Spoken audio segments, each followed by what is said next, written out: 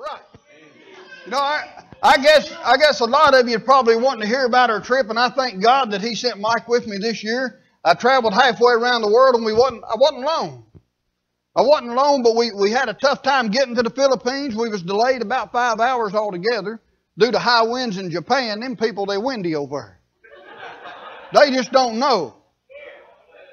You know, we stranded in Atlanta, Georgia for about 3.5 hours before we could take off.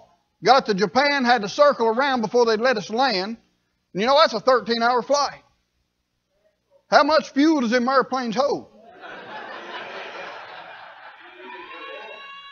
You know, I thought about that.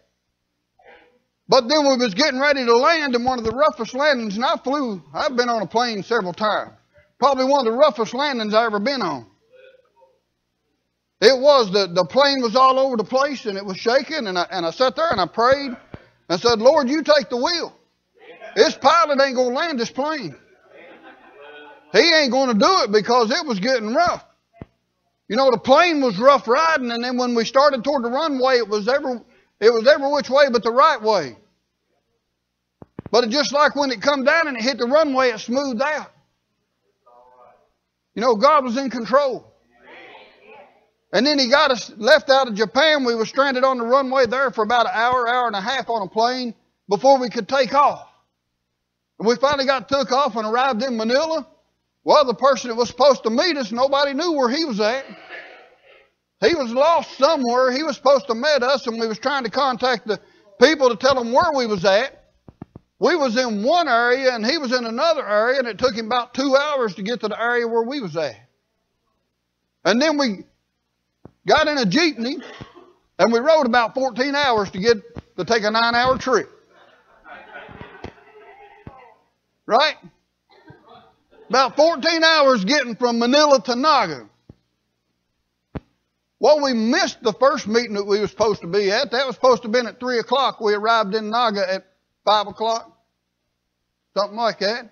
We arrived there. They fed about 400 kids and about 150 adults. Back at Mount Isaro, back in towards the mountain. But God knew what He was doing. God knew what He was doing. That evening, the Pastor Celcita, he come and visited us at the hotel, and then Sunday morning got up and we went to Libmanan. We preached there. Brother Mike, wonderful testimony. And God's going to use him in a mighty way. But we spoke there in Libmanan, and the first service, I believe there was something like 12 saved in the first service. And I knew through all the trouble that we had getting there. And they say, yeah, they're persecuting Christians in the Philippines. They may be. But they're going to have a hard time keeping up with us. They're going to have to run us down, and they're going to have to catch us. That's how fast of a schedule you're on over there in the Philippines. Because you don't stay at one place long. We preached in Libmanan at 11 o'clock, and 3 o'clock we were supposed to have been back in Naga. So we traveled to Naga, Libmanan that morning. We preached, we ate dinner, and then we got in a vehicle and we traveled back to Naga to be there for a 3 o'clock service in Naga. I believe there was 9 saved during that service. And then we had a service at a motorcycle company. We had services in 15 different classrooms at schools, at a school, at a funeral. I'd never been to a funeral home in the Philippines until now. But I'd met this man 7 years ago in Naga, and I'd visited him and his family and shared the gospel with him 7 years ago. And this young lady, she was 16 years old and she died of meningitis. And I went to that funeral home just to visit. And I ended up speaking at the funeral home and seen 6 people saved there at the funeral home. You know, it's unreal. And it's nothing to do with me. It ain't me. I'm just sharing the one that sent me there. It's not about us.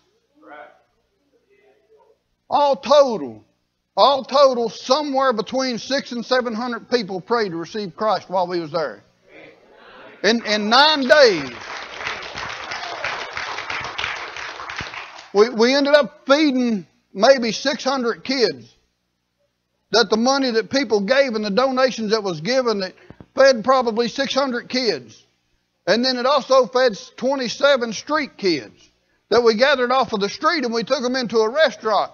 And I thought it was great. I thought it was wonderful until one of the waitresses right there, she didn't like the way these little kids smelled. They live on the street. They don't have running water. They don't have soap. They don't have places where they can go and take a bath every day. But this woman, she had the nerve and she had the guts to say, I don't like the way they smell. Well, she changed her attitude when we left. Before we left. Well, we fed 27 street kids that was there. But we don't just feed them physically, we feed them spiritually. Because we have an opportunity to share Jesus while we're there. You know, they're persecuting Christians here in the States. Do you know that? They may not be heading us. They may not be taking a spear or anything like that, but they are persecuting the Christians every way that they can turn here in the States. And we have stepped back and we've allowed them to do it. We have got out of the way and we've allowed Satan to take control and really destroy the lives that's going on in this world. Because we as God's people have decided that we're done. I'm not done. I'm not done. I don't care where it's at. I'm going to share Jesus. You know, I explained to the Catholics that was there, and that's what most of this nation is Catholic. And I explained to these people, I said, you don't need denominations. You don't need religions. You don't need a certain temple. You don't need a certain church. You need Jesus. And that's it. And you can go tell your parents, you can tell your grandparents or mom, and you can tell who you want to tell that I said that. And I said when they ask why, open up God's Word. Nowhere does it say that you need any of that stuff. Nowhere does it say that there's a certain denomination or a certain religion in God's Word. It says you need Jesus and you need to be born again. It doesn't have all that other malarkey that we're living by in this world. It's time for us to get away from that stuff. You know, I was blessed with the trip to the Philippines. We're going to do a presentation sometime. I don't know exactly when, but we will. We'll put together the pictures that was taken and we'll show them on a projector. And if you have questions about the Philippines or you would like to go, Brother Mike, he's planning on going back. He's planning on selling all that he's got and loading up and going.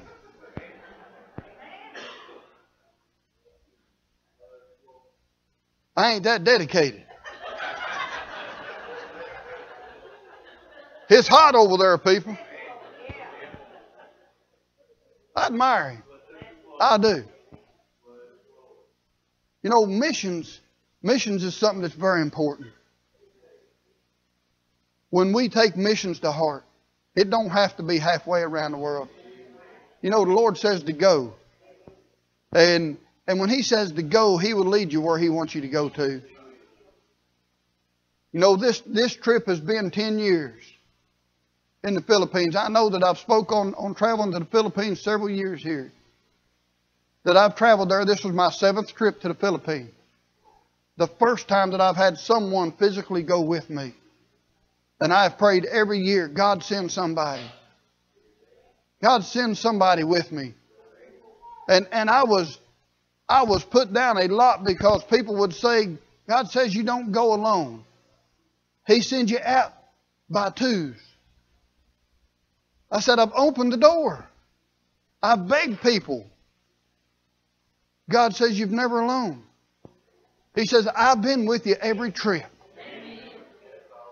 In 7 trips that I've got recorded in my book. I keep a journal when I travel like that. And in the 7 trips, probably, I'm going to say, 1,200 people has accepted Christ. So is that not worth it?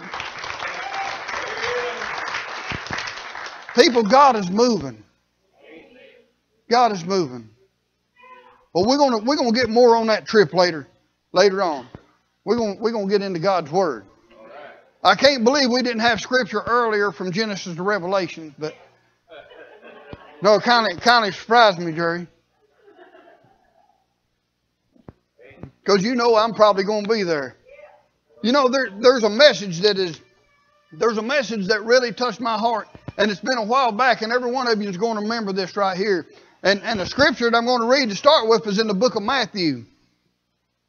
In the book of Matthew.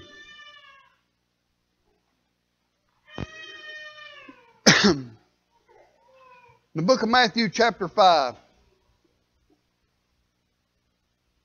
In verse 16.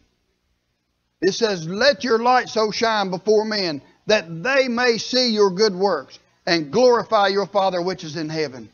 I know that I've preached these verses right here. I've talked on these verses and things, but God just keeps bringing this back.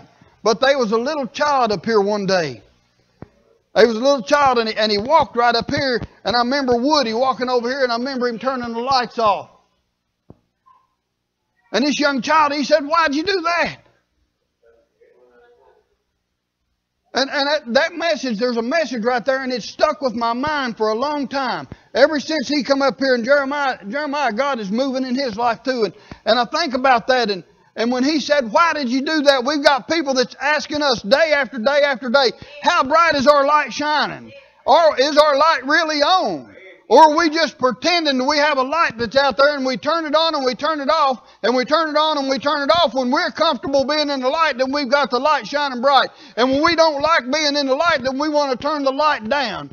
You know, we look at things and the world is looking at this light right here. The world is looking at this life right here, and through the eyes of a child it was realized. It's not just the adults that's watching us, the grown-ups and the people that's in the churches, but it's everybody. Even a small child realizes when our light is not on, and they realize when this light is not shining. You know, where is our light at? Is it bright as it can be, or are we turning it down?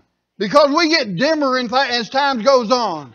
You know, as things happen and things travel, says that ye are the light of the world. A city that is set on a hill cannot be hid. When we're really letting our light shine bright, that's when it's turned wide open. That's where the darkness can't overcome it. We can't put a bushel over it. We can't hide it under the bed. We can't just put it out whenever we want to. People, when we're tinkering with that light and we're walking around and we're living a life and we're turning it off and we're turning it on and we're turning it off and we're turning it on, we're not really serving God. Because if we're truly serving God, we're not going to be turning that light off.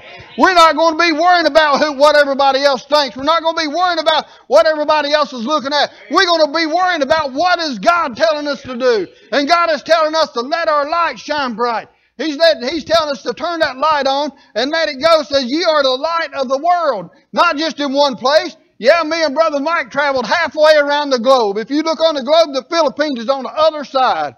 And we traveled halfway around the world. 20 plus hours of flying time that's getting over there. But God says to go to the world.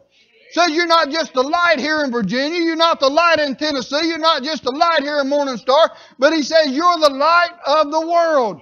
Says let your light shine bright wherever you're at. It's the same gospel, the same message. It don't matter where I'm at. It's the same Jesus that we need to be preaching. It's the same light that we need to be turning on here. It's the same light we need to be turning on when we're out on the streets, when we walk into the grocery store, when we get out on our job. It needs to be the same light that we're letting shine. God don't tell us that there's any other light. He says, ye are the light of the world. And when we become the light of the world is when we allow Jesus Christ to enter into our lives, because it says that He is the light of the world. And we allow Him to live through us and we allow Him to take control of our lives. Then the world sees that light. And that light is Jesus living through us. We have to decide what we want to do. Do we want our light to be on, or do we want our light to be off? How many of you like living in darkness? You know, there's a difference in heaven and hell. Heaven and hell is light and dark. And we look at it. When we have our light turned off, we're showing the world a picture of sin. We're showing the world a picture of hell. And when we're in the darkness like this right here, that means that we're separated from God.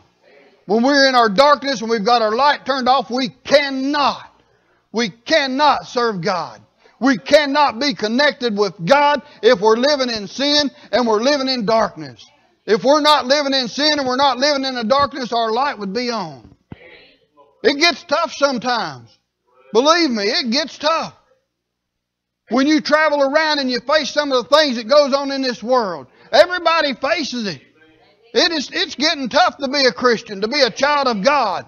But I know one that will carry us through. You know, they sung a song over there and the mountains is getting higher and the river's getting wider. And I need you more today than I did yesterday. People, we need God more today than we did yesterday. We need Him more tomorrow than we do today. We need to be looking to the one that can take control of all things. And we need to let that light shine bright. You know the hills that we used to cross over back years ago, now they're getting to be mountains. Now they're getting to be mountains and they're getting harder to climb because they're getting steeper.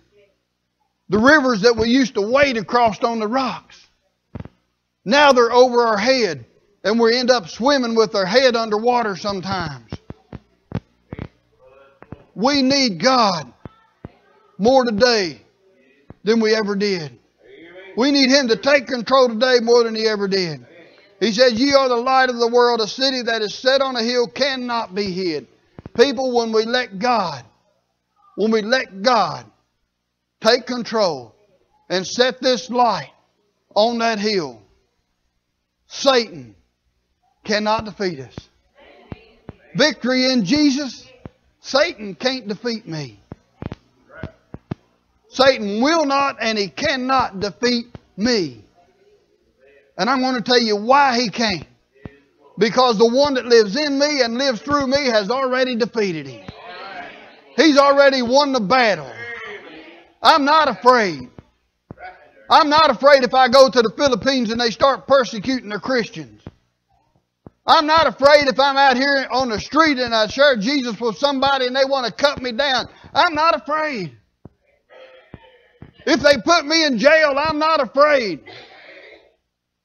I pray about things like this, and I know a lot of times we joke about it, but I pray a lot about it. If they put me in jail, what's going to happen? They're going to have to feed me first. And I like to eat. But my prayer is if they put me in jail that I am like Paul and Silas. That I never quit. Take me to the inner part of the jail. I'm not quitting. I want to share Jesus with the world. I want to be this light that they're talking about. If we let Jesus live in us, we can't be hid. It says, "Neither do men light a candle and put it under a bushel, but on a candlestick, and it giveth light unto all that are in the house." It says when we light that candle, we don't hide it. You know, back years ago, before you had electricity, what did you used to light? You had an oil lamp. Some had candles, but you had an oil lamp. And you lit that oil lamp, and when you wanted a brighter light, you turned it up just a little bit. And then when you wanted to tone the light down, you turned it down. When it was time to go to bed, you turned it off.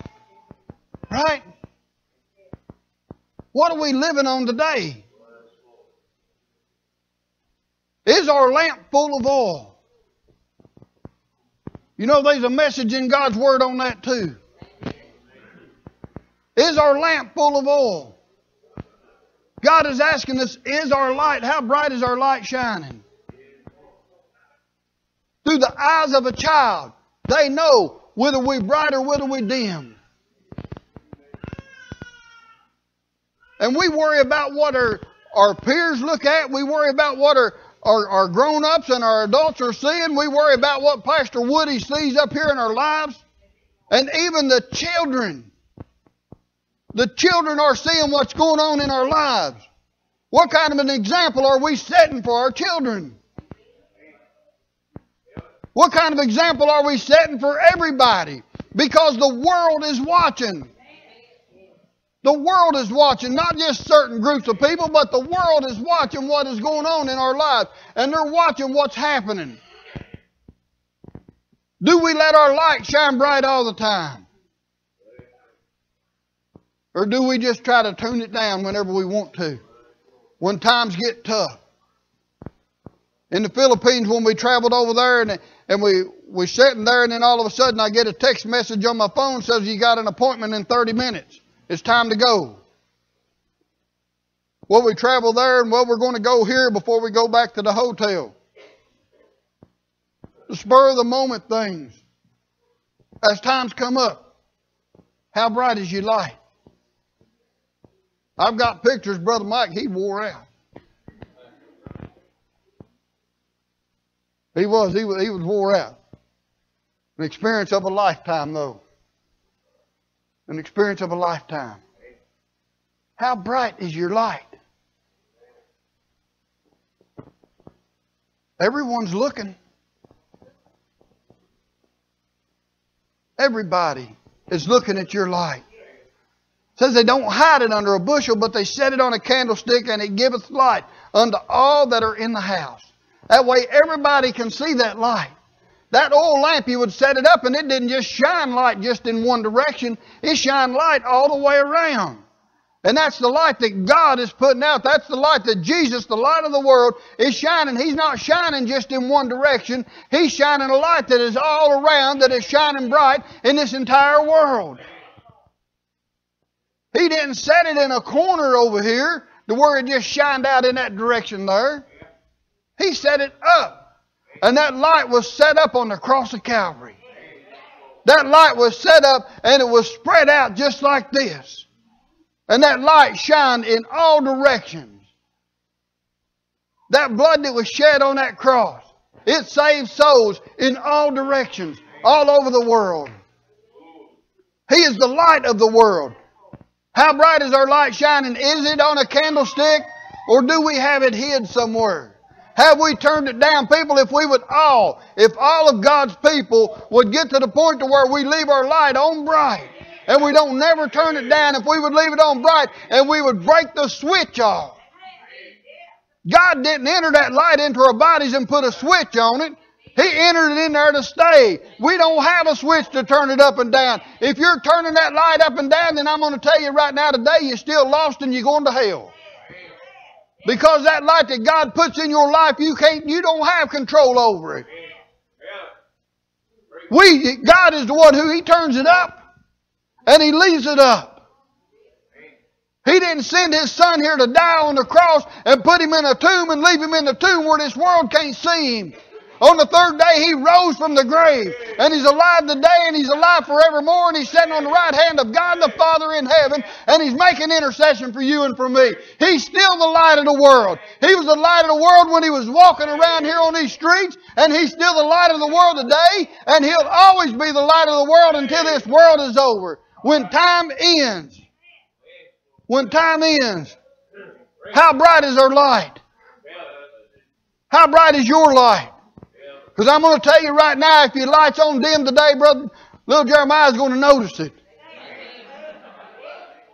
He's going to notice it. A small child is going to notice it. He's going to see that your light ain't bright. Your light's not burning the way it should be. And if your light's not burning the way it should be, you better be getting on your knees before the one who can give you that light. You better be asking the light of the world to enter into your heart and into your life. And let that light shine bright through your life. It's not about the individual. It's not about me. When I do travel, people knows me by name. They know me on first name basis, a lot of them. I pray that they know the one that lives in me. I pray that they know Jesus, my Lord and Savior. How bright is your light today? Have you hid it? It says, let your light so shine before men that they may see your good works and glorify your Father which is in heaven. If you're a child of God and the works that people see is not your works, they're His works. Because He's the one that's living in us. You know, in Galatians 2:20, when it says, I am crucified with Christ, nevertheless I live, there's more to that verse than a lot of people believe. Because that crucified means that you've died. That crucified means that the old life and the old ways has been put to death. That means that it's all gone. But it also means that I'm alive. This body is alive. It ain't iron, but it's the Lord Jesus Christ and the Holy Ghost that's living through this body that's out in this world today. It's not me anymore. Aaron was the one who was out drinking all the time, that was out running around all the time, that was out fighting all the time and had gangs all the time. Aaron was the one that was out living for Satan and was headed on a road going straight to hell. But he gave me a new life. He gave me a new goal. And he gave me new guidance in my life. I don't want them to see my works. My works was what I used to do. I want them to see His works in my life. I want them to know.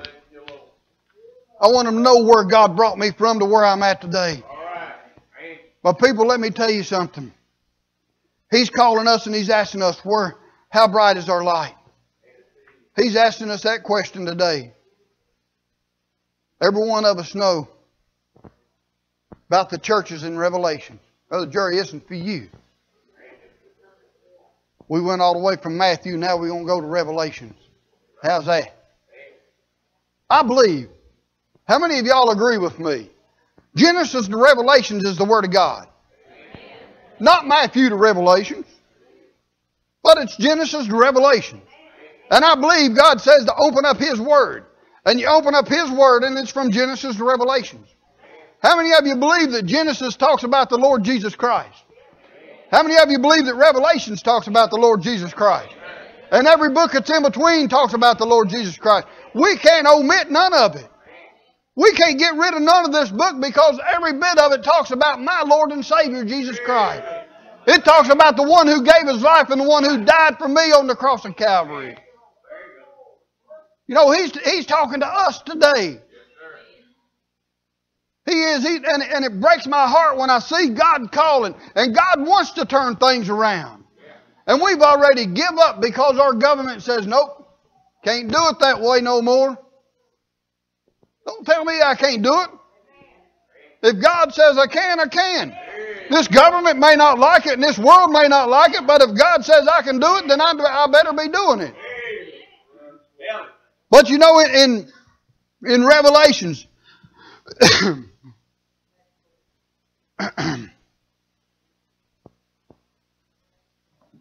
in Revelation chapter 3, it says, and unto the angel of the church of Laodicea, says, write these things, saith, Amen. The faithful and true witness, the beginning of the creation of God. But listen to this. Listen real close what God's saying. He's talking about our light right here. He's talking to the church. Who's the church? This is a church building right here. But every one of you is the church. Every individual, every one of us is the church. He don't weed nobody out and He don't take nothing away from anybody. He says, I know thy works, that thou art neither cold nor hot. I would thou wert cold or hot. He says, I wish, instead of you trying to live your life with the lights on dim, He says, I wish you'd either turn them off or get it right and get it on. That's what He's telling the church.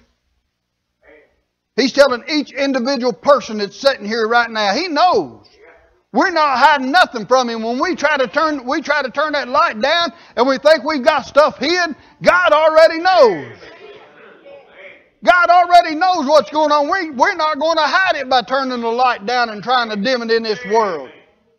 The one that it matters to, He already knows. But what's going to happen? Life's not a game. Your light's either on or your light's off. We think a lot of times that we dim it. Yeah, we don't want to stir nothing up with nobody, right? We don't want to make nobody mad, or we don't want to hurt nobody's feelings, or we don't want to step on nobody's toes. I'll be honest with you right now, and this is coming from the heart. I ain't too worried about your toes. I ain't too worried about your shins. I ain't too worried about the things that's going on. If I hurt your feelings, I ain't too worried about them neither. But I'm going to tell you what I am worried about, and that's your soul. I ain't worried about a church. I ain't worried about a denomination, religion. I ain't worried about nothing else. But I am worried about your soul. I worry about, is your soul right? Is your soul going to spend eternity in heaven, or is it going to spend eternity in hell? Look at your light. Is your light bright, or is it off? Little Jeremiah, he asked a question. He said, why'd you do that? Ask the question today. If you're sitting here and your light's turned off, why'd you do that? Why'd you do that? You know, there's a lot of preachers today that stands in pulpits and preaches from God's Word that it's going to split hell wide open. They're going to split hell wide open because they're trying to paint a pretty picture out here in this world to satisfy the people. Because they don't want to offend nobody, don't want to hurt nobody's feelings. I'd rather hurt your feelings today and see you go to heaven as to just turn my back and walk away and see you go to hell. You know, you're only going to hate me for a period of time. Only for a period of time.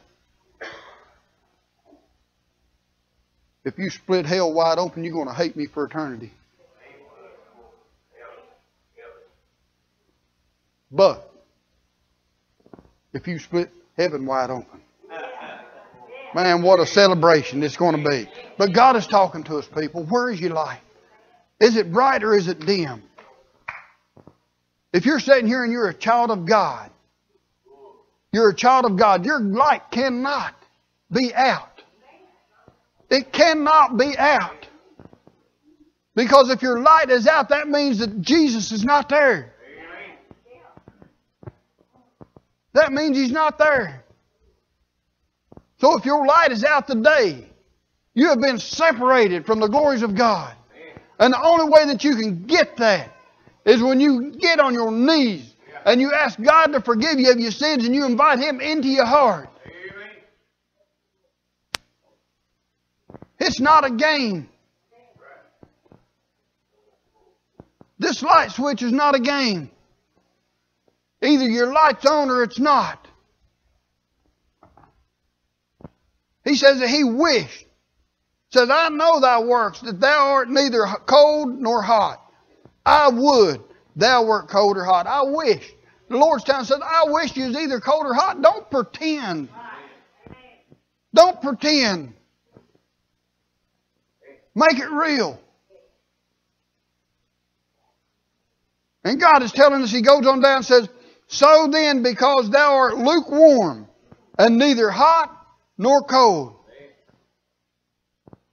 It's not hot, we're not cold, but we're lukewarm. Right? He says, because you're neither hot nor cold, that you just lukewarm, that you just make them believe and you're just pretending. He says, here's what I'm going to do for you. He said, I'm going to spew you out of my mouth. And that's because we're neither hot nor cold. That means we're not serving God. We're serving Satan. We're serving the world. How bright your light? Is your light even on?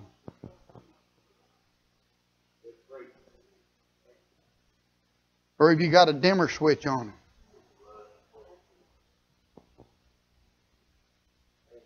You don't have a dimmer switch on your life, people. You're either living it or you're not. Your choice to make. You got a question to answer this morning. First off, is your light on or is it off? How bright is your light? You know, I hope the world sees Jesus in me. I do. I hope the world sees Jesus in me. Wherever God sends me. wherever He opens the next door, I hope they see Jesus in me. I pray that they see a light that is turned up bright. It's like a floodlight that spreads out all over. How bright is your light today? Let your light shine before men, that they may see your good works and glorify your Father which is in heaven. Why'd you do that? That has stuck with me ever since he said that up here that day. And he looked up at Woody, serious. He wasn't joking. He wasn't playing a game. He looked up at Woody, serious. Why'd you do that? God's asking us today, why have we done it? You know, as a child, we belong to Him. Until we've come to age of accountability and we know right from wrong. We have the light. We have the light. When we come to the age of accountability, there's a lot of times we push that light away. That's because we don't want to live in the light. And God's looking today and He's saying, why'd you do that? Why? Look what I've done for you. I've sent my Son because I love you. To die on the cross because I love you. To be buried because I love you. On the third day He rose because I love you. And today He's building my mansion. And one day He's calling me home.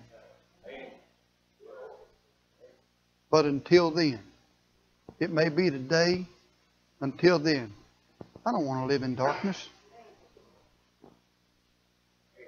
I don't want to live in darkness. We're missing so many blessings.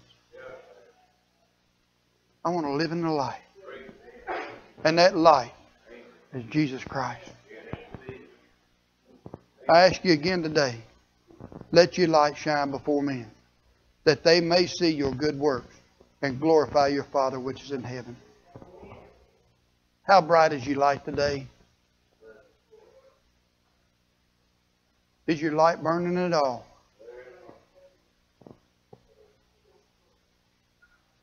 That's your choice. Your choice is heaven or hell. Your choice is saved or lost. Ain't no in between. You have to decide what you want to do. And when you decide, God's going to tell you to move. Maybe not move away from your home or move to another country or anywhere else, but He's going to tell you to get up and to move. And to work for Him. And to serve Him. Ye are the light of the world. How bright is your light? Let's pray. Father God, as we come to you today, we do thank you for every blessing you've given us. Lord God, I ask you just take control. This is your services. This is your church. And Lord God, I thank you for that light of the world. I thank you for Jesus. Now, Lord, I pray that you would deal with each one here today. Lord, that you would examine their heart. Lord, that you would let them know how bright their light is. That you'd let them know if their light's even on. But Lord, that you'd take care of them. Lord, I pray if there's one here that's lost today, that you'd save their soul before it's too late. And Lord, I pray for the Christians here today. I pray that you'd touch them. Lord, help us. Help us to get that light shining bright in the darkness in this world. Lord, we love you. We praise you. And we thank you. For it's in Jesus' holy name we pray today. Amen.